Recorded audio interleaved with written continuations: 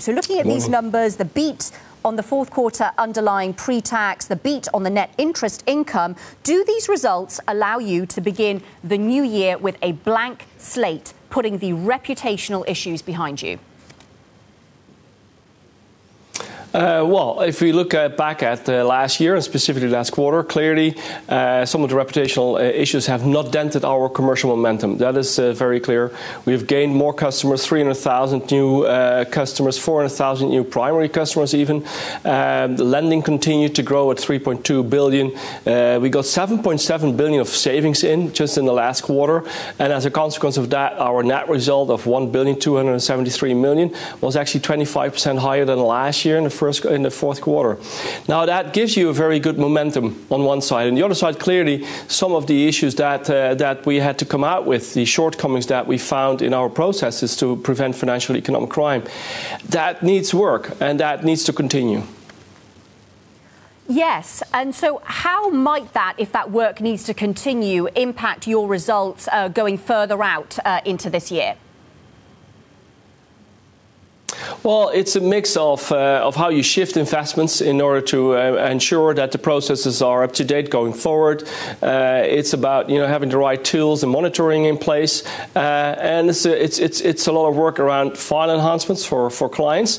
In the end, it's a mix of front office people that otherwise would also do commercial business, but they do it now in combination. So I think it's a good way to work. The real effect on the cost side, you can't really say. It's really a mix of activities that people have to do.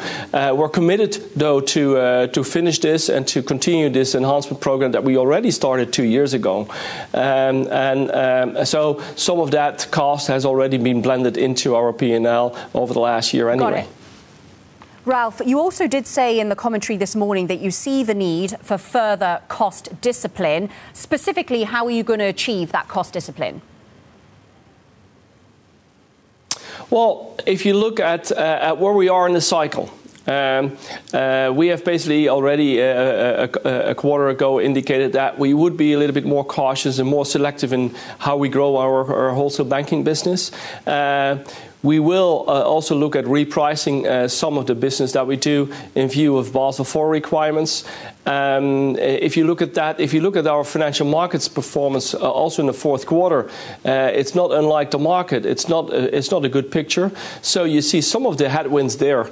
And in order to deal with that headwinds, you have to continue to look at cost. And what do we look at then? First, it is the effectiveness of your sales force. And the other side is, you go through how your systems work. You go through further investments into being more and more efficient. So it's just a continuation of the story that we have started 5.5 years ago, but maybe to accelerate in some areas now. Yes, and Ralph, some might say that for European banks more broadly, it's a bit of a bleak growth perspective because higher profits are all about cutting costs. Is a merger something that ING would consider from here?